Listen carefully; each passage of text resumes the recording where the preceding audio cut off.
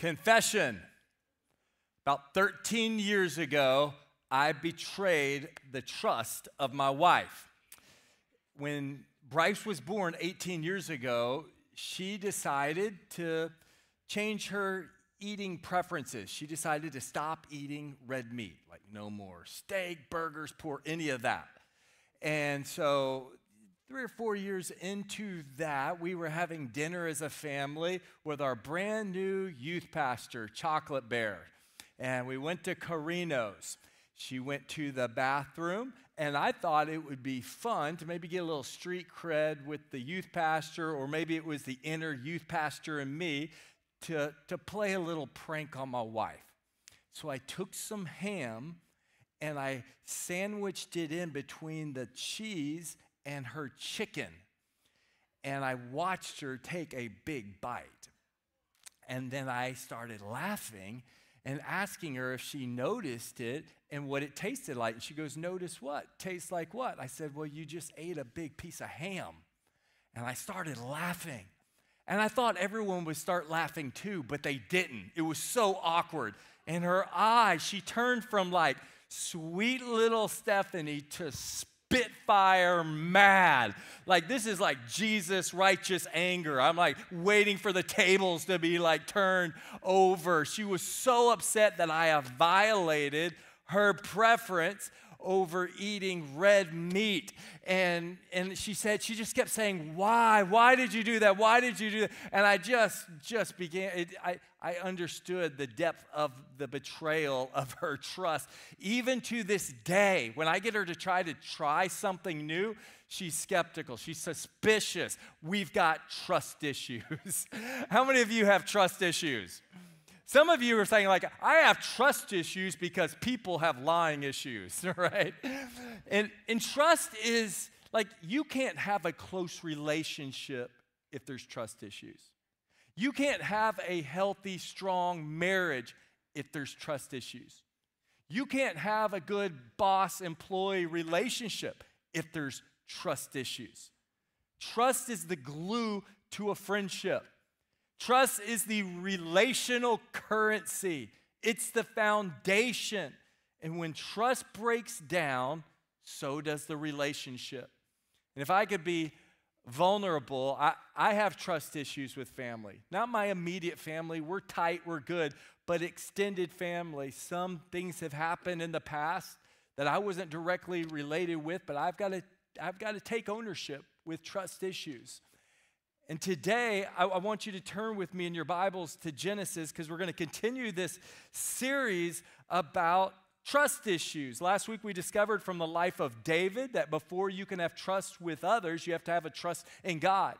And today, you're going to discover before you can have trust with others, you have to be yourself a trustworthy person. You see, when it comes to trust issues, rarely does one think of themselves as breaking trust or causing the issues. Usually you think of yourself as the victim. But if we're going to have trust, if we're going to have stronger relationships and marriages and stronger relationships with each other and small groups in our church family, then we must improve in being trustworthy and handling trust in a very good way. So today we're going to discover in the Bible from the life of another Old Testament character of why trust is so important, why being trustworthy is so important. Because the reality is trust is a two-way street, right? It takes two. Just like usually when there's a breakdown, it takes two parties. But when you have trust, it takes two as well. So today, I'd like for you to just look in the mirror and say, am I a trustworthy person? Do I cause trust issues? Just try to be honest, all right? Like, what in your past or what are you currently doing, or what about your character may give you a perception that you are not as trustworthy as you think you are. And the good news is that as we open up God's word and we're in the presence of the Lord, no matter where you were at on that range, no matter where that needle is on being trustworthy or not trustworthy, we can all, through the help of the Holy Spirit, through the grace of God in our life, we can become more trustworthy. And how many of you want to be more trustworthy? We all do. And so as we look at the Old Testament patriarchs of the Bible, Abraham, his son Isaac, who gave birth to Jacob. These are the patriarchs. But Jacob isn't known for being very trustworthy. He had some problems in his character early on. And we see that. He was a twin in Genesis chapter 29. His twin brother Esau was out hunting and came back really hungry. And Jacob had the family recipe of a good stew and prepared it. And when Esau came out off the field, he's like, I'm about to die. In verse 32, he says, and Jacob says, hey, I'll trade you your birthright for this bowl of stew. And so Esau said, what is this birthright to me? Then Jacob said, swear to me on this day. So he swore to him and sold his birthright to Jacob. And Jacob gave Esau bread and stew of lentils. Then he ate and drank, arose, and went his way. Thus Esau despised his birthright. One thing you have to know about Jacob and Old Testament names is oftentimes they live up to their names. And sometimes they're named in a way because of whatever that, maybe those traits needed for that family. But Jacob, his name literally means deceiver. And so this was a bad characteristic trait. So years pass. Their dad, Isaac, is getting old. And in Jewish tradition, especially with the patriarchs, before they died, they would bring the first, usually the firstborn, and they would give this blessing. And with the Israelites, it was a spiritual blessing.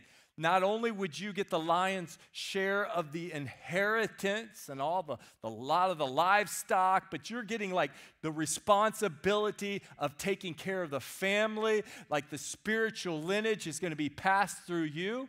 And so as a firstborn, like you're entitled to that. So imagine today, it's like, it's the moment when a grandfather or a parent dies and then you're being entrusted with the inheritance and most of the wealth, if there is some.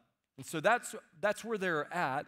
And Jacob and his mom come up with this plan to deceive their father at that time of blessing.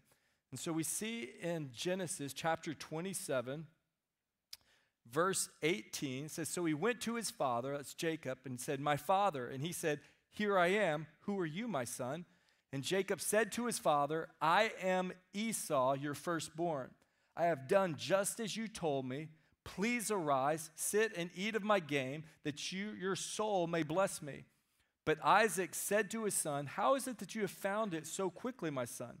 And he said, because the Lord your God brought it to me. Isaac said to Jacob, please come near that I may feel you, my son, whether you are really my son or not. Now, Isaac had some suspicion, but he calls him near just to be able to, he doesn't recognize the voice, but the plan was Esau, his name meant hairy one. So he had hair all over. So his mom, Jacob and his mom got fur from a goat and put it on his hands. So that's what's happening here in this story.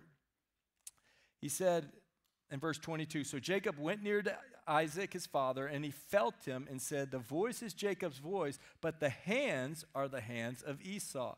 And he did not recognize him because his hands were hairy like his brother Esau's hands. So he blessed him. Then he said, are you really my son Esau? And Jacob said, I am. So Jacob received this blessing under false pretense. He deceived his dad. You see how this deception of trust not only is affecting him, his mom was involved, now he's bringing an innocent party, his dad, into this. And now when Esau comes in and he finds out that this spiritual blessing that was supposed to come to him went to Jacob, he goes to his dad and says, please give me a blessing.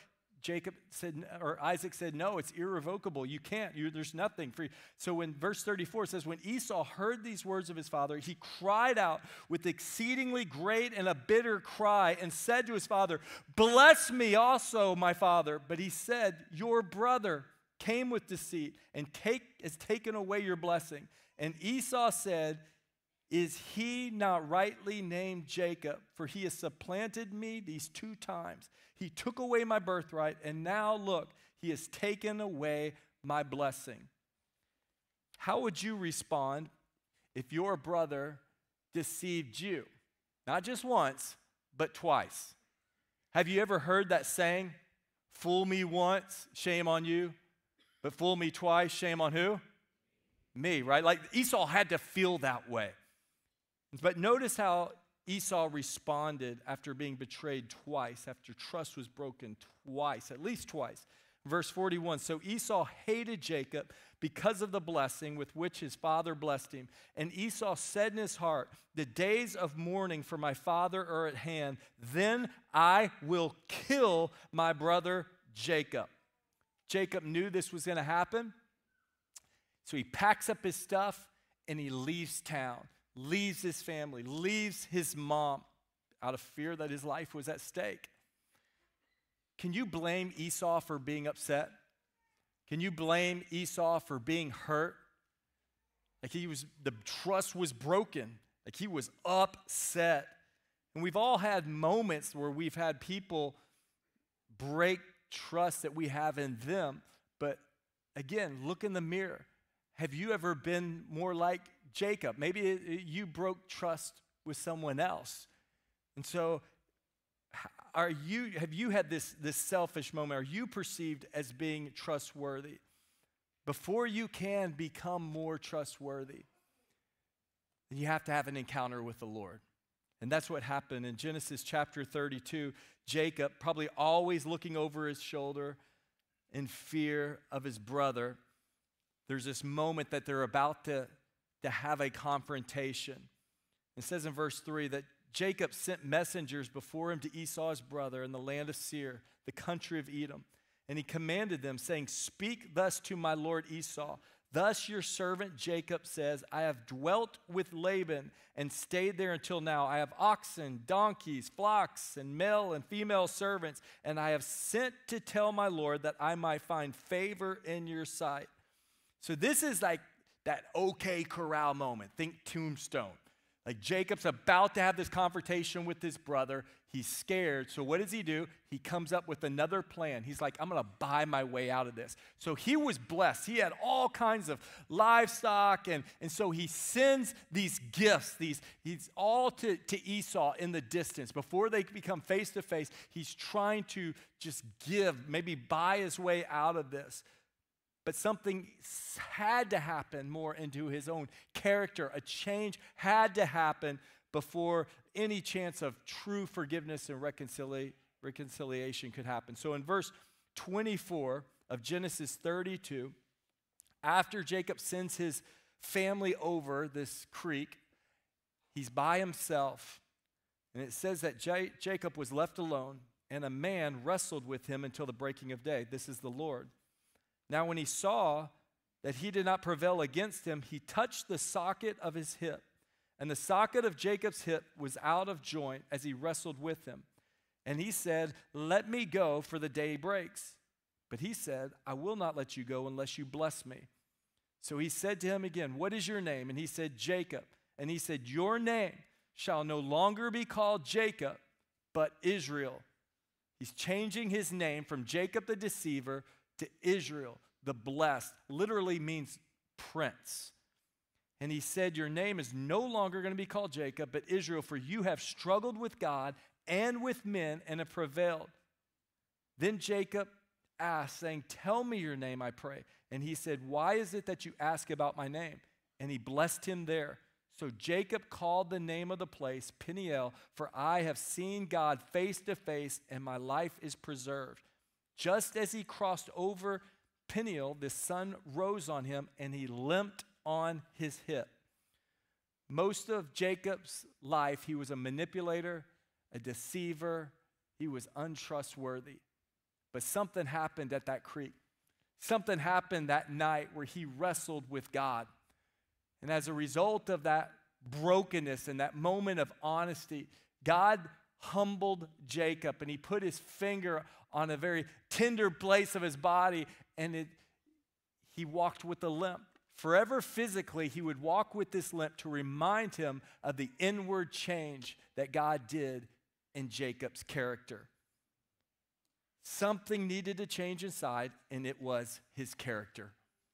Henry Cloud writes in his book, Trust, that there are 5 essentials to trust. The more you identify and understand these traits, the better you can perceive them in others and live them out yourself. But the first is character. Without character, you can't stand on it. And so character is more than just being honest. Character is, if you're in a marriage, character is being faithful, right? Character is being humble. It's the sum of great qualities. It's being authentic, being sincere. Character is important to trust. The second essential in trust is understanding. It's taking time to listen and understand what someone else expects, desires, and needs. It's not trying to persuade them to something you want, but rather saying, hey, I want to listen to what you expect. I want to really know you. And something powerful happens when someone really feels understood and listens to. You move from a guarded state to an open state. So yes, character is essential, but so is understanding, right? It opens the door for communication. But you can understand, feel like you're understood, but yet question the motive. And the third essential for trust is a motive. Why is he or she doing what she's doing?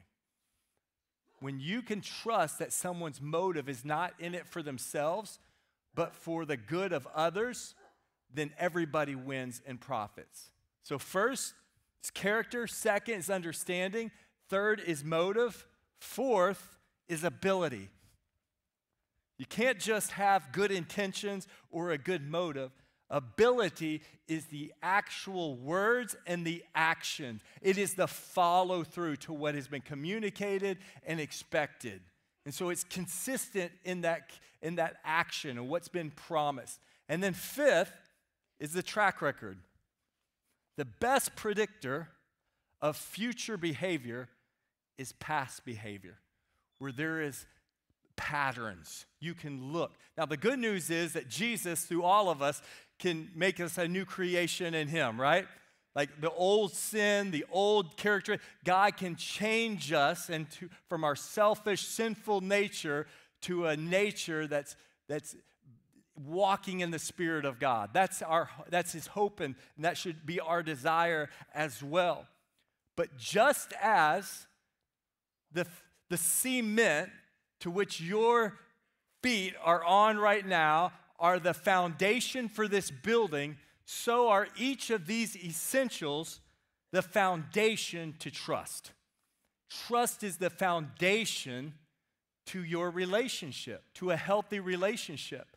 And so character plus motive plus understanding plus ability plus the track record over time will strengthen trust.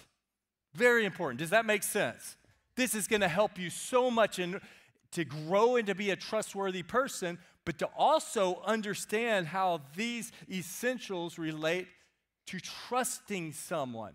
Like if I'm going to trust someone with a relationship or trust someone with my children or my time or money, then I'm going to take it through these grids. I'm going to ask the questions. Do I feel understood? Do they have a good character? When we ask these questions, we'll know better how to trust people. So let's get back to Jacob and Esau. Because something had to happen in Jacob, his character. And so once he had this moment with the Lord, and the Lord humbled him, and the Lord changed his character, in chapter 33 of Genesis, we find this moment where they lock eyes. They see each other in the distance. And in verse 1, it says, Jacob lifted his eyes and looked, and there Esau was coming, and with him were 400 men. If you were Jacob, your heart would be beaten, right? This is the guy who's wanted to kill you. You've deceived him. You stole the blessing. And so he divided the children among Leah, Rachel, and the two maidservants, and he put the maidservants and their children in front, and Leah and her children behind, and Rachel and Joseph last. Then he crossed over before them and bowed himself to the ground 7 times until he came near to his brother. Remember, this has been years since they've seen each other. And so Jacob had sent livestock, he gave gifts to his brother, and now it's a sincere brokenness and out of a heart of humility that God changed him, and now he has an opportunity to just express himself to his brother who he knew he had hurt and stolen and betrayed trust. So what does he do? He humbles himself, and he gets down and he bows down. Can you imagine Esau in the distance seeing your once proud brother humble himself, and then he gets up. And remember, he's walking with a limp, so it had to be hard to even get up. And so as he gets up, he's probably limping, dragging his leg towards Esau, and he gets down and he does it again, and he bows down. And I don't know how long he stayed on his face, but I had to imagine that he was broken and he had to feel great remorse to his brother. I imagine he was weeping tears because of what God did in his life and the desire to want to see this relationship reconciled. So Scripture tells us he did this 7 times. And just as Jacob was broken, something happened in Esau's heart as well. I imagine that he began to weep as too. Scripture says in verse 4 that Esau ran to meet him and embraced him and fell on his neck and kissed him, and they wept. So because of this humility and generosity and brokenness, we see 2 brothers that were enemies. Because of God's work in Jacob, there was a chance of forgiveness and reconciliation. It's a beautiful picture of what God desires, where trust has been broken, where we've been untrustworthy. God wants to redeem. He wants us to walk in the light, wants us to walk in the Spirit, to have character that reflects the character and nature of God, so that in our relationships with each other, there can be redemption. There can be forgiveness. Now, if you're here and you are untrustworthy, and as we pray and the Holy Spirit brings people into your life and your memory where you have broken trust, I hope that we can learn from Scripture that Jacob, he didn't continue to run away, but he had a moment with the Lord where the Lord broke him and did some heart surgery. And so for some of you, you need to have that moment before the Lord, and today can be that moment. And tomorrow morning during your abide time can be that moment. But I encourage you, if you've been proud, that you would humble yourself and allow the Lord to do a work in your life, that you would have a disdain of being untrustworthy, of being dishonest, unfaithful, and that you would confess and repent to God and make a commitment to walk forward and be trustworthy. After having an encounter with God, depending on how public your betrayal of trust was, it's important for you to own it, to admit it. Don't deny it happened. Don't think just over time it's going to go away. Don't run away. Don't be defensive of it. Don't minimalize it. Own your part of it. Take responsibility. And then in a very humble way, apologize to whoever felt betrayed by your untrustworthiness, by that act, and be specific and be sincere. And we can know from Jacob that humility, generosity, and love, that goes a long way. And make a commitment to do whatever it takes to win back that trust, right? If it takes submitting yourself to a process of restoration, if it makes, over time, the motive of the heart, once it's revealed, that you would follow through with ability, and over time you can have a new track record. That's the hope. That's the goal. So my practical challenge for you is to have this moment before the Lord, but this week, take initiative. Have conversations with people you've broken trust